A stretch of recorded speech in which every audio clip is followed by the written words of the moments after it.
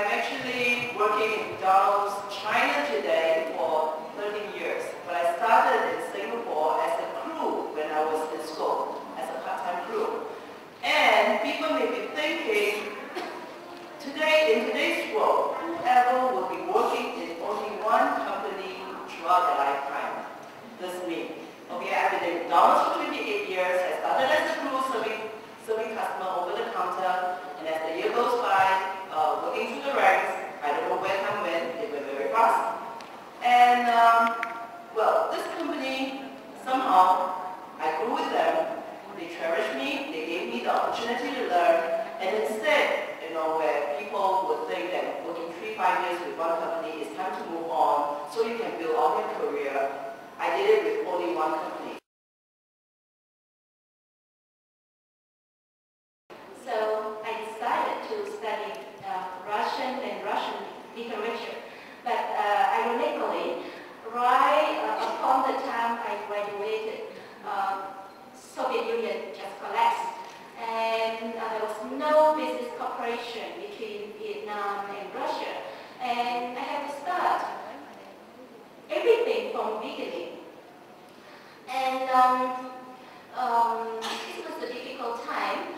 And I don't want to waste any more my time because I already spent 5 years in university and cannot use my knowledge for my living, for my future career.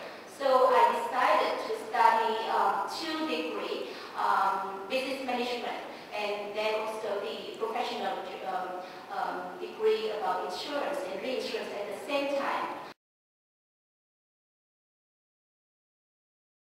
I love helping people, help my customers, so I also help my employees and my employees. I mean, that's the least I can do.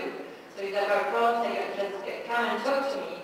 I didn't mean I wouldn't do it, but then with the time, when they know I will listen, I will help them. So they just come to me direct, I mean, now. And I don't like all the hierarchy, so in all my employees I have in South America, they can all talk to me direct. They don't have to go through lots of, many bosses and sub-bosses and, no, stupid.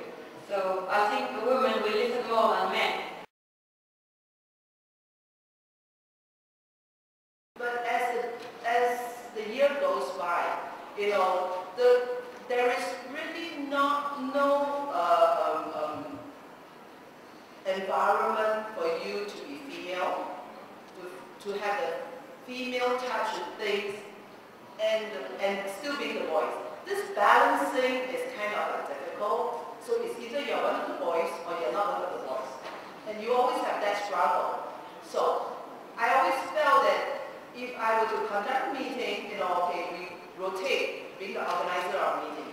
You will know the boys having a meeting, the food will be just like that because they eat anything. So when it comes to my time for meeting, I will make sure the food are nice. I do a little touch, and I'll tell them, this is what you guys don't do. I do it. So I want to always make sure that when I'm present, while you're treating me like a boy, and I'm also very tomboyish, but I'm still a female. I still remember the very first regional board meeting that I attended when I first became the CEO. Is that I entered the board, and all people there are men. And I feel I'm so shy. I'm a minority in that group. And the male executive CEO there, at the very initial period, they showed a lot of care to me as a woman rather than to a CEO. All my customers are men, all of them, because they're all military people, so I mean, there are very few women in the world, so we've done very, very well, really well. But at the beginning, you have to work more to prove that you can do like a man or better than a man. 2 things. To be able to be successful in the career, number 1, okay, you need to have continuous improvement on yourself. Learn, develop yourself. It is our responsibility, your responsibility for your own development. Okay, so you learn. Okay. Secondly, you work hard to put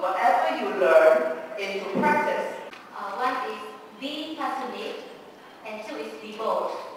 Be passionate in the things you do will give you the drive